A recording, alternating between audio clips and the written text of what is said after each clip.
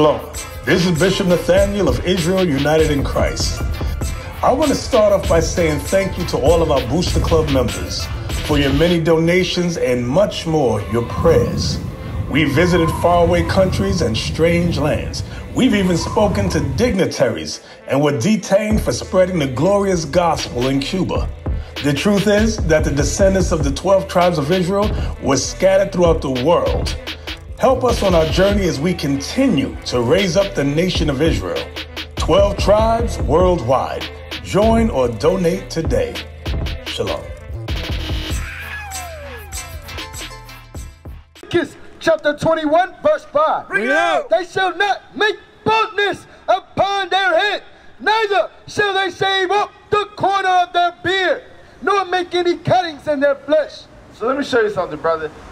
You shave your head, don't you? Yeah, I shave my head. Now, did you know that you were made in the image of God? That's right. So why would you want to destroy that image?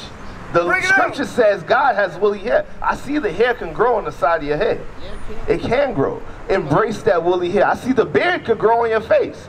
You could have a better beard than me, brother. Bring it cut it off. Longer than yours. Now, look how full yours is, man. Hey, let it grow. And let it be grown up. And on top of that, on top of all of that, you would have a white woolly beard.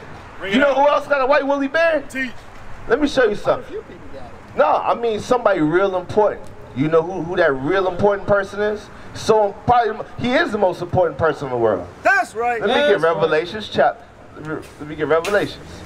All right. Let me show you something. Point to me Jesus Christ on that sign right there. Jesus Christ is the one right here. Which one? I'm just wearing the crown right here. Let me see which one. That's the one. You saying this is Jesus Christ right here? That's. You saying that's Jesus Christ's son? So let me ask you a question. Is that how Jesus Christ looks according to the Bible? No, that's not how that looks. But why did you point to him when I asked you who Jesus was? No. That is Jesus Christ's son. Remember that? No, you misunderstood. Jesus Christ.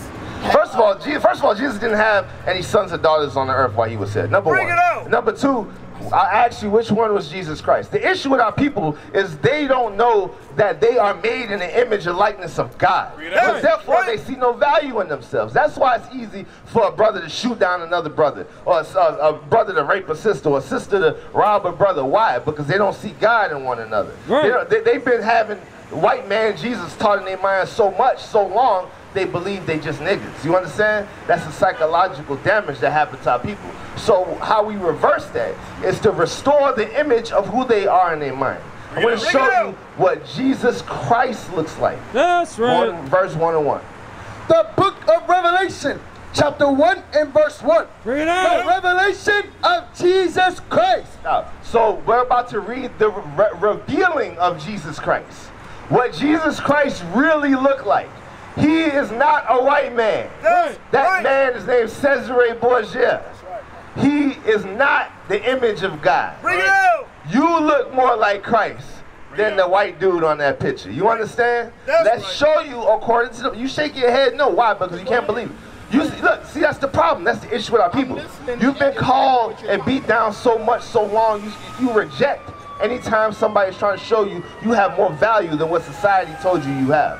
You shook your head automatically. You didn't even realize you shook your head. No. When I said you look more like Jesus Christ. That shows you. So listen, brother, and let the word heal you. I'm going to show you the image of God. You understand? Listen. Verse 14. His head and his hairs were white like wool. Brother, when you let your hair grow out, what texture is it? Is it straight and stringy or woolly and curly? What are you talking about? The hair on my head? Your head. You as a person right there, when you look in the mirror and you let those hair grow out, when you touch it, do you feel texture, woolly texture in your hair? I feel mostly woolly texture. Exactly, right? Now, who else just had woolly texture? Read that part again. His head and his hairs were white like wool. So again, this is the revealing of Jesus Christ, who is the mirror image of the Heavenly Father as well. So what I'm trying to show you is now, you said when you let your hair grow out, you feel that woolly texture, right? Not that stringy texture like the white dude. So what I'm trying to show you, brother, is the black man is the image of God. So you need to get that in your mind. You understand? And reclaim the value that the world took from you. So now when you let that hair grow out, you feel that woolly texture, right? Read that part again. His head and his hairs were white like wool. So now, I see it already coming out of your face. What color is your hair? White. White like wool. That's right. Because you already got the woolly texture, and now you got the white beard. So again, when you look in the mirror, you have to learn to see value. When you look at your brother, you have to learn to see value. When you look at that man, see Christ in him. When you look at that brother, see God in him. So guess what? It's not as easy to rob him no more, is it? No, it's not. Like I could look at you like I can't. I'm like, man, I can't do this brother wrong. When I see him, I see what the scriptures say Jesus looked like. Bring it out. You have value. Bring it out. Understand? But what they did is they told you you had no value and painted an image of a white God in your mind. So when you look in the mirror, you see nothing. That's what they purposely did. I'm gonna continue on. Read on. As white as snow. Look at that beard, brother. Grow it out and show the image of God to the people. You understand? Read. And his eyes were as a flame of fire. Why was his eyes as a flame of fire? When you drink wine, you ever drink wine? I don't drink. All right, so when our people drink wine, the whites of their eyes turns red, right? Yes. The scriptures talk about Christ drank wine in moderation. Let me show you something else. And his feet like unto fine brass, as if they burned in a furnace, and his voice as the sound of many waters. So now, brother, what color is brass? Brass is a metal. What color is that? All right, a penny. What color is a penny? I don't know. A penny is brown, right? Now, if you take a penny and you throw it in the fire and you burn it, what color is it going to become? Dark, black, brown. Right. A very dark brown. Why? Because as if it's burned in the furnace. It's showing you the skin complexion of Jesus Christ. A dark, brown, black man with woolly white hair. That's right. Brother, who am I looking at right now? You have to show, you have to, again, understand your value, brother. Understand your value. Bring it out. Understand your value, because again, we've been beat down so long. Look, again, subconsciously shaking your head. You're frowning. Brother, subconscious, I see you like you're frowning. Brother, this is supposed to be the best news you ever heard in your life. When you look in the mirror, you're not supposed to see a nigga. You're supposed to see what the Bible describes as Jesus. Right. And God, and the angels, and the prophets, and the Israelites. Why? Because you are an Israelite according to the Bible. And we was made in the image and likeness of God. That's You understand that? So now, with that being said, if we are the children of God, made after his image, and we are commanded to keep his laws, statutes, and commandments, why are we constantly sinning against him? Why? Why? I'm going to show you why. We got white man Jesus in our mind. Right. We got false religion in our mind. Right. We got the Christian church in our mind. Right. And that is what destroyed the community. The Christian church is worse than crack. Why? Because it corrupts your soul. Teach. You understand that? You know how hard it is to clean up your spirit and your mind? See, crack, you go to rehab. Christianity, made a white image of a God and a white image in your mind. Make you bow down to a white man in your mind. That's terrible, bruh. You understand? So I'm going to show you where what that actually originated from. The book of Isaiah, chapter 29 and verse 13. Bring it out. Wherefore the Lord said, for as much as this people draw near me with their mouth and with their lips. So stop. This people talk about the Israelites. Let me ask you a question. Do you love God? Right? You see, you draw near him with your mouth. And with your lips, you do honor him. But what? But have removed the hurt far from me. We have removed our mind away from God, from keeping his laws. Why? Why has that happened? And their fear toward me is taught by the precept of men. These are the ones who lied to you and taught you an altered gospel, who taught you a false version of the Bible. Let me see that turn a little bit. John Smith taught you Baptist. You are the Baptist Christian Church, made in 1608. The Bible predates that. Joseph Smith. Bring it out. Mormonism in 1830. The Bible predates that. Ellen G. White, Seventh-day Adventists in 1863. The Bible predates that. Charles T. Russell, who taught Jehovah's Witness. We all got cousins, aunties who's Jehovah's Witness. But guess what? The Bible predates that.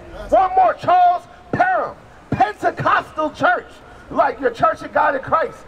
1901, the Bible predates that. So does your people. You predate those false religions. Look, in your eyes of your enemy over there, he hates the fact that the truth is coming out. His spirit is yelling at you to stay asleep. Right. Why? Because if he knows that if you stay asleep, his reign lasts a little longer. His people will stay on top. Guess what, brother? Now it's time for you to wake up and reclaim the earth. Reclaim your rightful place as the Son of God. Right. You understand? Because look at this. And then now, they taught Rastafarianism to our people, with Haile Selassie and all that. That is a false religion. They taught Islam to our people. That is a false religion. Look at the Arabs. They're enslaving you, forcing Islam on you during the sub-Saharan slave trade. Bring it out. Do you understand that, brother? Do you understand? I'm going to show you something else. Read. The book of Isaiah, chapter 30 and verse 20. And thou, and though the Lord give you the bread of adversity and the water of affliction, yet shall not thy teachers be removed into a corner anymore, but thine eyes shall see thy teachers. Today is a new day. No longer will the true gospel be hid on the world. We are here to proclaim to everyone that you blacks, Hispanics, and Native Indians are the Israelites, according to the Bible. God's true chosen people. And no longer will we sit idly by and watch you be lied to with the false religion of Christianity, Islam, Seventh-day Adventists, Mormonism. No longer will we allow and sit back and watch a white image of a God be pushed into your mind. No longer will we sit back and watch you decay over and over and over as a nation. But now it's time for us to restore and show you, according to the Bible, your nationality. Now it's time to restore and show you the laws of your God. Now it's time for us to restore and show you the image of your God. And that Christ came for you and none else. Nobody else. Let me ask you, no, hold on. Let me ask you a question. Who did Jesus Christ come for? Jesus, right about now, is only coming for us because he cares. Because he what? Because he loves us. He cares about us. Let me show you something. Go ahead, brother. You got a question? Yes, sir. No, I have an answer. You said, why did Christ come? I said, who is Christ? Who did Christ come and die for? Yes. Yes. That's my question. Yes, he did die. He heard so much, you know what I'm saying, about the Lord Jesus Christ. You know what I'm saying? And what he came for. And what he... And who taught you that? Huh? Who taught you that? Who taught me that? My mother and my father. And who taught them, brother? They pastor. They pastor. And now the question is, who taught their pastor? Who taught their pastor? That's what I'm asking, brother. Bring it out. Okay. I'm going to show you who taught their pastor. Bring it out. I'm going to show you. Listen. The book of Isaiah, chapter 29 and verse 13. Bring it out. Wherefore the Lord said, for as much as this people draw near me with their mouth. Hold on. You just acknowledged, yeah, my mama taught me the Bible. I believe in the Bible for what, 60-something years and so forth and so on. You draw near him with your mouth. You honor God with your mouth, right? And with their lips do honor me, but have removed their heart far from me. He said, regardless of all that, you still have removed your heart and your mind far from the true and living God. How have you done that? Listen. And their fear toward me, your understanding of God in the Bible is what? Taught by the precept of man. You have been taught by your enemy the false doctrine of who God is. But today is the day you are going to learn the true understanding of the Bible and who Christ came for. Who did Christ come for? He came for the black man. Who did Christ come for? He came for the Hispanic man. Who did Christ come for? He came for the Native Indian man. Who are these people? They make up the southern and northern kingdom of Israel. The true Israelites, the true Jews according to the Bible. Look at this. Look around you. All these Jews are walking the streets not knowing who they are. Brothers, sisters, mothers, fathers. You are the Israelites, but you don't know who you are. Look, I'm going to show you how much value you got because the Son of God himself came down to die for you and nobody else. That's right. Let me show you something real quick. Go to John 3:16. Go to John 3:16. We're going to deal with it. We ain't going to Hey, guess what? No longer is the Bible going to be preached by you. Today is the day the Bible is going to be preached by the Israelites. That's right. The ones who this book belongs to. The book of St. John, chapter 3 and verse 16. Bring it out. For God so loved the world that he gave his only begotten Son, that whosoever believeth in him should not perish, but have everlasting life. What does that mean right there, brother? What does that mean? What does John 3:16 mean? Because remember, you said you was taught. I want to hear what you was taught. And remember, this is a dialogue back and forth, so you can't go on a long tangent. I ain't going nowhere. But what I have understand that it took me 62 years to understand, man, that I is not walking alone. Good. All right, I brother. have to get an understanding of what The question I was asking you. All right, I understand, myself. brother. I got you, brother. The question I was asking again is when people read John 3:16, there a lot of times people have the misunderstanding that Christ came to die for everybody. So let me show you how to read the Bible. So it's not my opinion, not your opinion, not anyone's opinion. We have to let the Bible speak for itself, correct? Would you like to let the Bible speak for itself? Yeah. Let's see, let's let the Bible speak for itself. The book of Isaiah, chapter 28, verse 9. Whom shall he teach knowledge, and whom shall he make to understand doctrine? So who is God going to teach the knowledge of this Bible, and who and how is he going to make you to understand the doctrine according to the Bible? How is that going to be? How is that going to be taught to you? Them that are weaned from the milk and drawn from the breast. First and foremost, you got to learn the basics of the law. The basic understanding from the law, and you have to be retaught again. Just like as a child, when he is first born, he has to drink the milk from his mother's breast. Then he grows stronger and he can move forward. So now, just like we are having to be reborn again because we've been taught lies for so long, you have to learn the basics of the law to understand the Bible. Read. For precept must be upon precept. So precept must be upon precept. You have to use the Bible to prove the Bible. One scripture is going to explain another scripture. So therefore, we ain't got to tell you what it means. We can show you where the Bible says what it means. Bring it out. Precept upon precept, line upon line. So that's why we stop every so often, because each line is gonna show you what it's talking about. Line upon line. Here a little and there a little. You're going to see us when we answer questions, we're going to jump from the Old Testament to the New Testament. Because to understand the New Testament, brother, you got to read the Old. And to understand the Old, you got to read the New. So the whole Bible is one.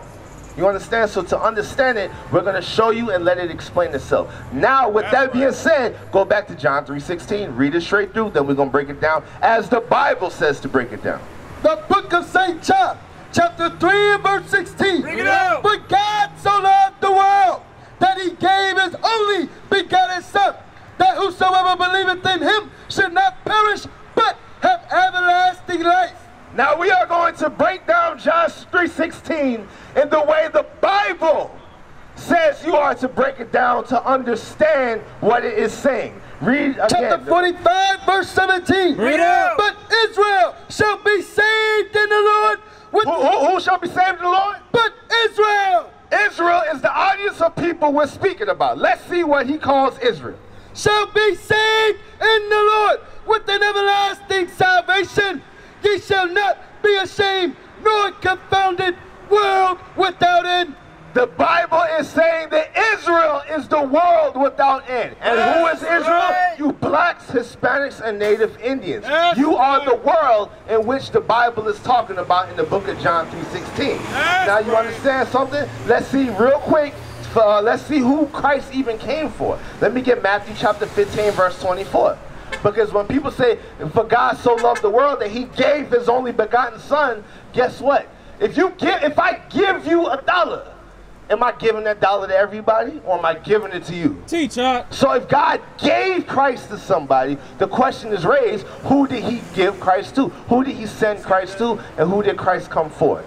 The book of Matthew, chapter 15 and verse 24. Read out. But he answered and said, I am not sent but unto the lost sheep of the house of Israel. Put plainly, he said, I ain't coming for nobody else but the Israelites. I I ain't coming for nobody else but you blacks, Hispanics, and Native Indians.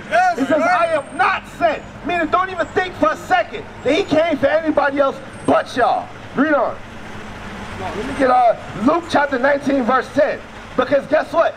The Bible don't just say it in one spot. Don't just say it in two spots. It says it all over the Bible that Jesus Christ, the black Messiah, came for the Israelites only. That's right. The book of Luke, chapter 19 and verse 10. For the Son of Man is come to seek and to save that which was lost. You see, the lost sheep of the house of Israel. The Son of Man has come to save that which is lost. Brother, what's your nationality according to the Bible? Black. You see, you're lost because you lost your identity. You lost who you are. You lost the identity of your God, the laws, and your nationality. But I'm here to tell you, an Israelite according to the Bible. Guess what? You was once lost, but now you are found, brother. We used to scream black power while Heron was pushed. But at the end of the day, nothing's in vain. IUIC has been given a vision. The tents of Judah has risen. Many has attempted the mission. Minor murmuring, omitting, and missing the mark. Just reading that he had the flame of fire in his eyes gave us the spark. We on Paul's mission. We out on the road, purple and gold. From Mexico, Cuba, Haiti, Ghana, Sierra Leone. 144,000 boots banging, concrete crackling. These are how men repented at heart. The scriptures is proof. IUIC, we deliver the truth.